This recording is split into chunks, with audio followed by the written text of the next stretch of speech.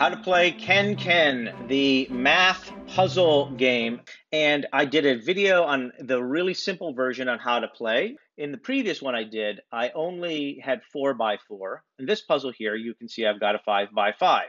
Also, in the previous puzzle I did, it was all addition only. Now I've got multiplication, division, and subtraction. So let's start by always looking for the simplest ones, which is the single ones, which is the give me, which is this. So that's a 2, really simple.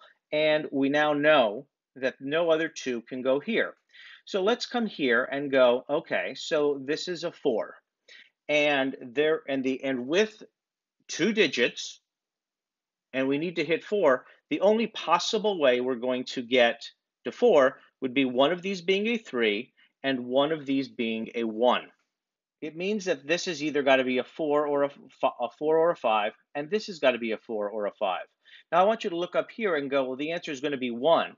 If we know that this isn't going to, a 1, 2, and 3 can't go here, then the only remaining numbers are 4 and 5. Well, how would we make something minus something be 1 if we know this has to be a 4 or 5? And the answer is going to be 5 minus 4. Now we don't know if this is the 5 or this is the 4. But we do know that one of these is a 4 and one of these is a 5. The same thing could be said here. We know that this has to be a 4 or a 5. But if the answer is going to be 4 and it's 4 minus something to equal 4, well, a 4, 0 is not an option. So what most likely fits here is 5 minus 1. And since we know that one of these so therefore one of these has to be 4 or 5, and 5 minus 1 is the only way to do this, that's got to be a 5. I want to make sure you understand that. We haven't filled out yet if this is 3 or 1, but we know that since 1, 2, and 3 are here, this has to be a 4 or a 5, and the 4 and 5 to make 1, but there's no way to use a 4 here, so therefore that has to be a 5, because we can't put a 1 there. Well, that does make that the 4. And that does make there the 5, because 5 minus 4 will equal 1. And also now we know that 5 minus 1 will make 4. So that helps us there. So now we're at this, which is the division, 2. Well, so you know you shouldn't be dealing with remainders at all. So if we're dealing with just 1, 2, 3, 4, and 5, we have to find a way for something divided by something to be 2. Well, that's going to be 2 divided by 1. That makes 2. Also, 4 divided by 2 makes 2. Now, because we have the 1 down here, it definitely can't be 2 divided by 1. And we know this is a 2 or a 4, and this is a 5. To make this column 1, 2, 3, 4, 5, what must this be? This is a 1. There's a 2 and a 4 in here, and a 5. This must be a 3. And by doing that, it's 3 plus something to make 4. That must be a 1. So let's come to this, 60 times 10.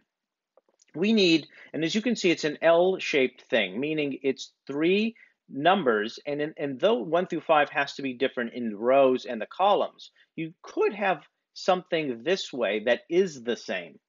Now, since we have 1, 2, 3 here, we know that a 4 and a 5 is going to have to go either here or here. And this is where math comes in, because 4 times 5 is 20. And we have to hit 60. So what number would be 20 times something to make 60? And the answer is 3. So we're going to have to know that this is a 3, and that means that one of these is the 4 and the 5. So let's make that the 3. And now let's look across the top row again. We know we have a 5, 4, 3. There's a 2 divided sign, and like I said, 2 divided by 1 is 2. One of these has to be a 1. One of these has to be a 2, but since there's a 1 here, the 1 has to go here because it can't be in the same column. Therefore, the 2 has to go there. So let's move ahead to the next thing, which is also here. It's a 2 with a divided sign.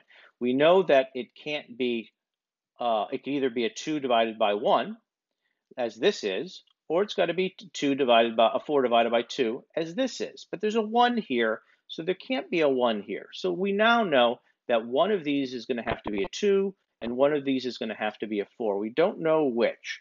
So let's go ahead then and say, if that's a 1, and that's a 2 and a 4, and that's a 5, then what must that be? The remaining number must be a 3. If you look at this column here, one of these is going to be a 4, and one of these is going to be a 5. Now look at this, 12 times 3. If there was a 5 here, 5 times what would get you 12 if our choices are only 1 through 5? Actually, nothing.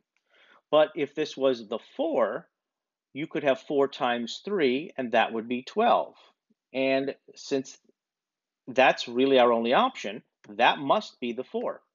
And therefore, that must be the 3. And then 1, 2, 3, 4. What must this be missing? It's a 5 in this column, so it's 5. So this needs to add up to 10. 5 plus 3 is 8. So what makes it to 10? 2. Great. Let's move down here. We know that this is either a 4 or a 5. We have 1, 2, 3, 4. That means this is either going to be a 4 and a 5. And we know that it has to be a 4 divided by 2. So therefore, that's the 4. Divided by 2 is 2. And then that helps us know that that's the 5. And we know that we said 3 times 5 is 15, times 4 is 60. And now that's helping us even more. We have, because the rest of it's going to fall into place really quickly. We know that this, to make a 5, is a 1, a 5 minus 1. We can't put a 5 there. Therefore, that must be the 5, and that must be the 1. And now we're really going to start to put this together. We know that we're missing a 1 and a 3 here, but that can't be the 3, and that can't be the 1. So therefore, that must be the 3. 3 plus 1 makes 4. And now we can fill this in. That's missing a 2. And it's going to be 4 divided by 2. And there you go.